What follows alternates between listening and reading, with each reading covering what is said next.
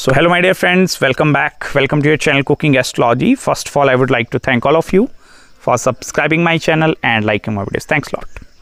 So today in this video, let's try to understand planet Ketu in Vedic Astrology and how planet Ketu will help you to execute your past life karmas in this present life.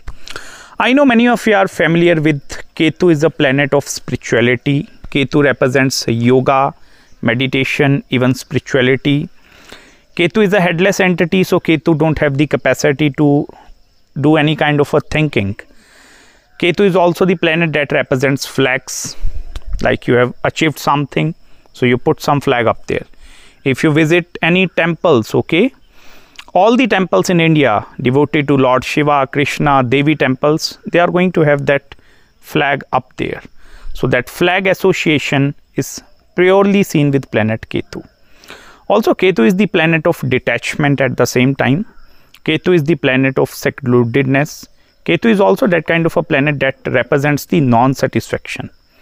Like in whichever areas the Ketu is posited, so that area is going to bring lot of non-satisfaction from that particular areas of your life. But these are the generalized concept of Ketu. The advanced concept of Ketu is somewhat connected with the execution of past life karmas in this present life. First of all, you need to here identify 4 important things in your horoscope. First of all, look in which house Ketu is posited. There are total 12 houses. Identification of house is very important. Secondly, try to identify which zodiac sign Ketu is posited. Thirdly, you need to identify the planets that are in conjunction with the Ketu. And fourth, you need to identify in whichever house the Ketu is posited, so where that house lord is going. So these are the 4 parameters that you first of all need to identify before going much deeper into the execution of the karmas. Now Ketu is the planet which also represents the sign of Scorpio. The sign of Scorpio in Vedic astrology is actually governed by planet Mars. And the planet Ketu is also co-ruling the sign of Scorpio along with planet Mars. But the Ketu energy along with that Scorpio energy is going to be more intensified form of energy. This is not an aggressive energy, okay. Mars and Scorpio connection is going to make it as a bit aggressive energy, because Mars is connected with the action oriented side. Whereas Ketu energy with the sign of Scorpio energy is more connected with the spiritual aspect, that is the hidden parts, okay. These are the things which you cannot see but only sense and feel. Any sort of hallucinations, maybe if you are going to meet with any person the very first time and you sense some deep connection with them, maybe after having the breakup, the other person have moved on and become very difficult for you to move on from that relation. Maybe you are doing a job at some place and you find someone up there, or some vibes are actually going to be matching. So that energy which you can only sense and feel is actually Ketu in the sign of Scorpio. Or in whichever house Ketu is posited, Ketu is bringing the Scorpio energy in that particular area of your life. If Ketu is posited in the 5th house of your children, okay, irrespective of where the sign of Scorpio is going to be, the sign of Scorpio energy is always going to be present where Ketu is posited. So that is going to be the mystical house in your horoscope. And that is particularly the house where the execution of karmas are going to be happening in your life. Now, as you all familiar with the past life deeds, okay, 5th house is the house in astrology that represents your past life deeds or the karmas that you have performed in the past life, and that what kind of a storage of karma that you have bring forth in this life is actually seen through the 5th house. Now that 5th house karma in your horoscope is actually getting executed with the help of planet Ketu and the sign of Scorpio. So here you need to identify which house my Ketu is posited. Now whichever house the Ketu is going to be posited, you need to be very, very careful of that particular area, because you need to understand this is retrograde and Rahu is also retrograde, so they are respecting one another. I will cover the Rahu part in one separate video, but understanding Ketu here, so Ketu is a retrograde planet, and in our Jyotish Shastra, retrograde simply means Vakri Graha. Okay, so Rahu and Ketu are always Vakri, they are always retrograde. and they move in the backward direction.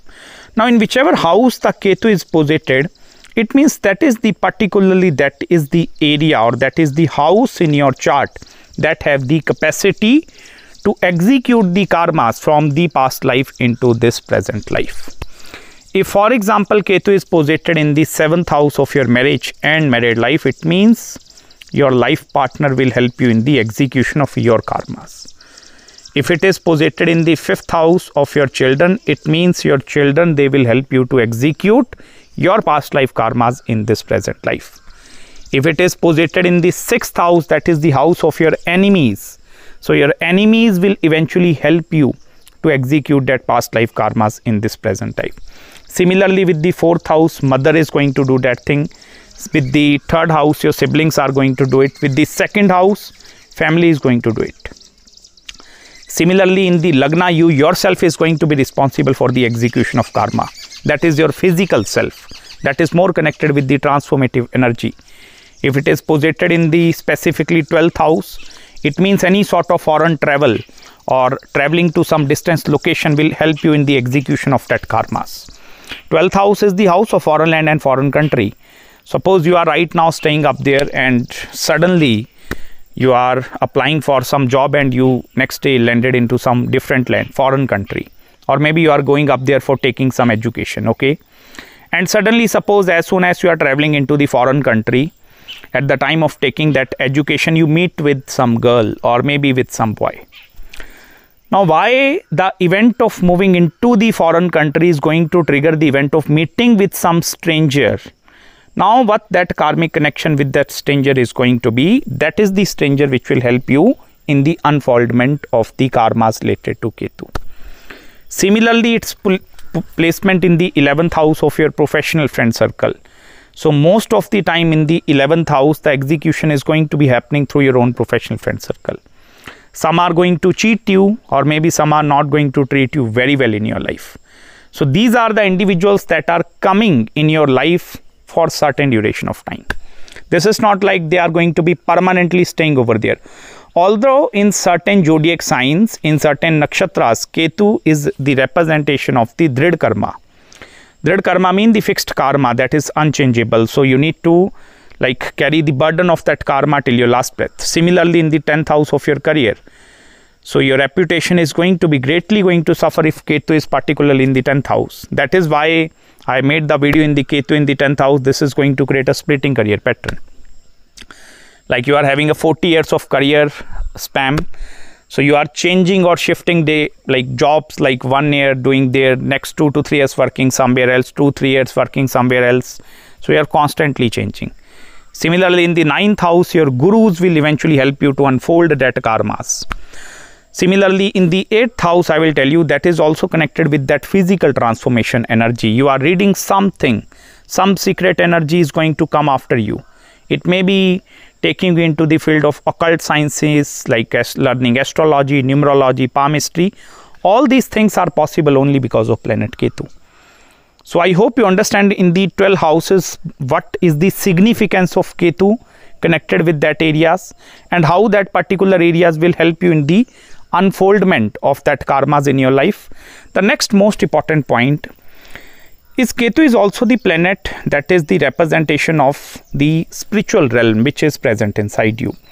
Now, after dealing with the karmas with one particular house, in whichever house your Ketu is posited, so when you are going to deal with all that karma, okay, it may be bad karma or it may be good karma, okay.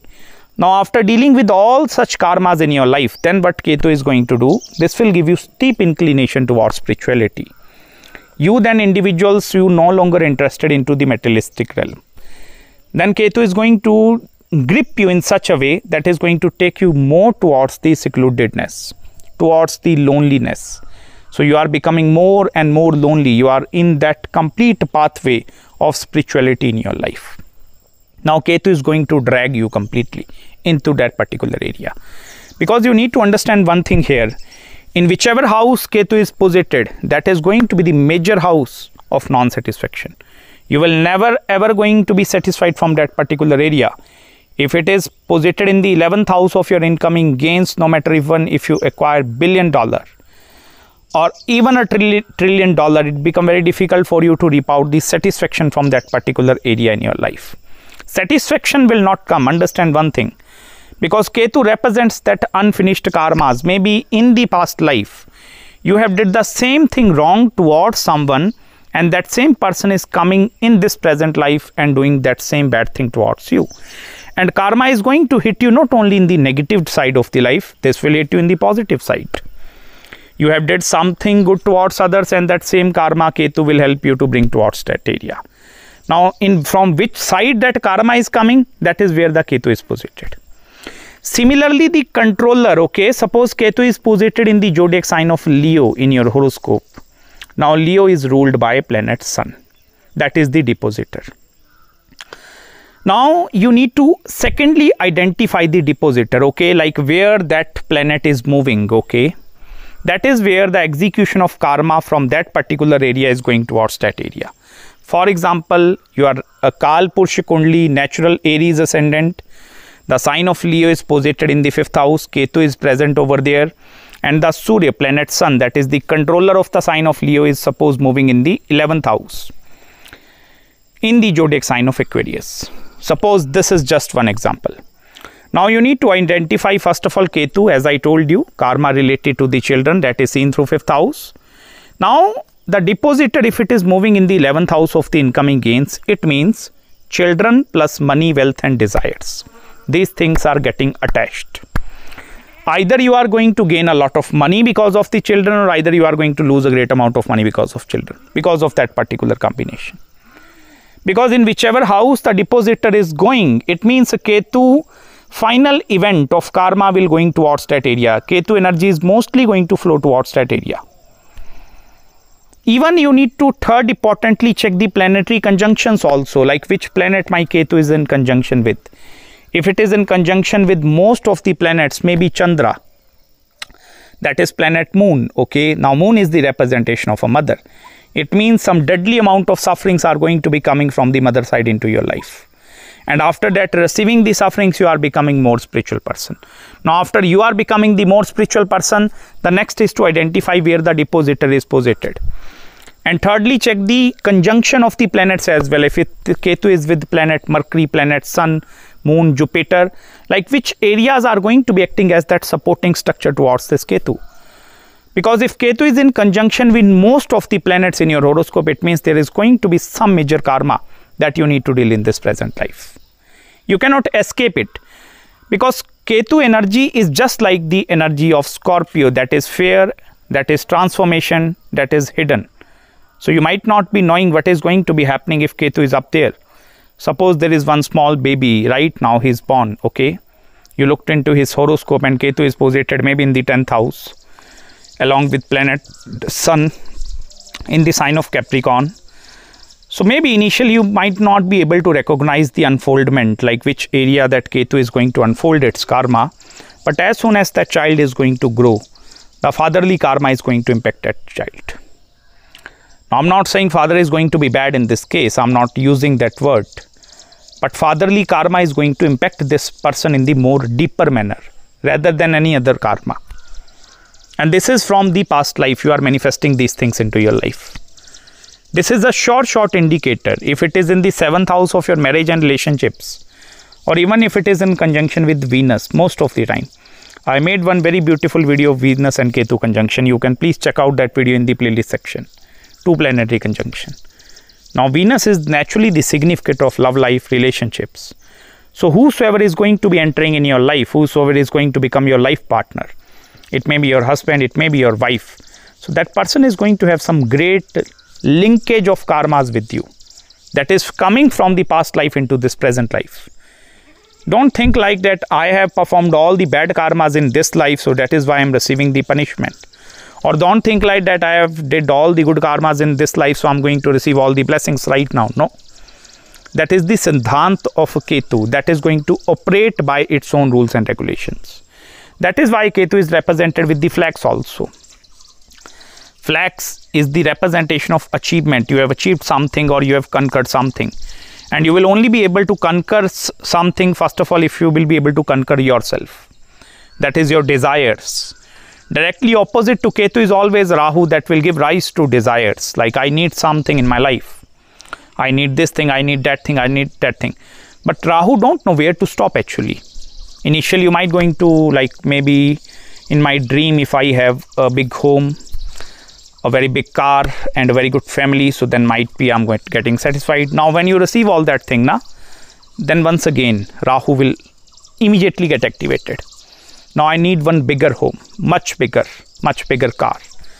I need to fill the space. Ketu is emptiness and Rahu is filling that empty spaces. This is just like the pulling and pushing of energy in one direction and in one direction. Ketu will always create a vacuum in your life. That is why you feel secludedness, loneliness. You are not connected with your family if it is in the second house. No connection with the siblings in the third house. So you feel that discontent, okay, up there. That is the emptiness part. Now what Rahu will do? Rahu will fill that emptiness. So Rahu is going to fill that thing, okay. Ketu will always try to get empty, like let me empty out everything so that I can feel light. The heaviness part is actually coming from Rahu. Because Rahu don't understand where I need to stop actually. Okay, I have purchased one car, then next 25, 50 cars I'm having in my life. Like where to go actually? Maybe I will purchase like 365 cars for like every single day. So Rahu don't know how to stop. As soon as Ketu is asking Rahu to please immediately stop that thing, because I need some vacuum. That is why most of the individuals in the 21st century, they fail to maintain a perfect balance between the spiritual side and the materialistic side of the life. There are many individuals that are coming to me for taking the spiritual consultations because they don't know how to create a balance between the Rahu and Ketu axis. If Rahu is materialism, so how much materialism is necessary in my life? If Ketu is spirituality, so how much spirituality is necessary in my life? Because there are going to be certain combinations where the spiritual evolvement of a human being will only going to come after achieving the enough materialistic desires in your life. There are certain combinations present over there. Because most of the individuals that are watching my videos, they are family persons, okay? You are not a sadhu or a saint watching this video. Maybe if you are watching it, then pranam from my side. But you are not a saint or you are not a sadhu. 99% of the population in this universe is actually involved in the Grihastashram. They have their own responsibilities to fulfill. Responsibilities towards their family, towards their wife, towards their kids, towards their husband, towards society in general. So they are having certain responsibilities which they need to fulfill. But without that creating of empty spaces, that emptiness inside you, you will feel completely filled. And that is where like the tightness part will come inside you. This is known as bandhan. Like I feel bonded by the society, by family, by everything. So you want to get out. Now you are looking for the escape routes. It may be you are watching the shots over the YouTube. Why you are doing that thing? Your mind is not understanding that part. But it means you are looking for some escape route from this current world. You are traveling to some distant lands. You are going into jungle, going into parks, sitting up there, but your mind is somewhere else. Why this thing is happening? Because Ketu is that escape route. You need to understand one thing. Emptiness is seen through Ketu. And emptiness is very, very, very important. If you are completely filled with everything all the time, that is Rahu, you will not be able to experience your inner joy. The inner joy or inner satisfaction is only going to come when you are going to experience that emptiness in your life. The very best way to create emptiness is by doing fasting. Regular fasting, weekly basis, try to do fasting on maybe Monday and then Friday, Monday, Wednesday, 2 days, okay, complete fasting, 24 hours, don't eat anything. Because if you are not eating anything, now if you are on a fast, it means you are killing your desires. Desires are coming for eating a delicious food, but you are killing their desires. Now, killing of that desires is also seen from planet Ketu. It means you are activating Ketu in your horoscope. That is the food desires. Rahu is that desire and Ketu is non-desiring. I am not desiring anything. Suppose you want to plan a vacation, like I need to go somewhere else. I need to purchase new bag. I need to purchase some new thing. Maybe new watch, new jewelry, new clothes. I need something new because Rahu wants to fill everything up. And that is where this universe is operating. You see most of the hollowness is up there, and there is going to be a lot of filled spaces up there. So all the filled spaces in the universe, they are ruled by planet Rahu, because Rahu is filling that thing. Have you observed when you are driving in a car and suppose there is red light in front of you that is coming? So at the red light you are stopping your car up there, okay, and suppose the timer of maybe 70 seconds is up there. Now in that 70-second timer, most of the cars are also, or maybe bikes are coming from the back side, and they are filling that emptiness. They are filling that empty spaces. They are not like that one car is up there and second is like stopping maybe way beyond that car. No, they are coming in a structured way, and they are just like, okay. Why they are doing that thing? Because that is Rahu. Rahu wants to fill the emptiness or fill the empty spaces. Now once that timer goes up to, okay, 3 seconds, 2, 1 and 0, and you are going. Now that is Ketu. Ketu is releasing the energy. Rahu is actually holding that energy tightly. And when Ketu comes, that all you see, all the energies are released. Some cars are moving in this direction, some are in this or that direction. So you are moving. So that emptiness is created by Ketu, and this is very necessary for your spiritual sadhana on day-to-day basis. I am very happy that many of my viewers that are watching these videos, they are involved in the Kriya Yogas. And I even keep on emphasizing, like, do lot of pranayam, focus upon doing the Hatha Yogas, even the meditation part, or do some physical activity so that you can create that emptiness. Without creating that hollow part, it becomes very difficult for you to experience the true joy in your life. Now, I hope you understand how that karmic connection of Ketu is created with that creating emptiness. This is the solution actually. Now, in whichever house your Ketu is now, out of all the 12 houses, create some gap or distance from that area. If it is in the 4th house of your mother, create some distance from the mother. Create some boundaries up there. Don't go there. Don't try to indulge in that matters. Because if you are indulging, you are activating Rahu. But if you are not indulging, if you are not participating, you are activating Ketu. And that is where Ketu wants you to teach every one of you. Like, you need to understand that emptiness part. That completely cutting off your desires, maybe for once complete day by doing a fasting, will also going to help you in the much better way. And this is the path of happiness. I have seen many individuals like doing spiritual sadhanas, very highly involved in the mantra chantings over the Rudrakshmala, doing spiritual sadhanas most of the time, very disciplined with their sadhana. So Ketu then will not give them the negative impacts. They have the capacity to experience the happiness from the Ketu in that particular area. So that discipline and doing continuous sadhana is the simple remedy in your horoscope. So I hope you have gained some different or unique perspective of Ketu in this video with me. If you are having any queries, any consultations with regards to your Ketu placement, any other marriage, career, spiritual or even business consultation, so do let me know. I will try my best to respond you back as soon as possible. Till then, please subscribe my channel below. And make sure to hit the like button if you really enjoyed this video, and please don't forget to follow me on Instagram as well. And I will try my best to respond you back as soon as possible, and I will get back to you new videos very soon. Hari Om Namah Shivaya.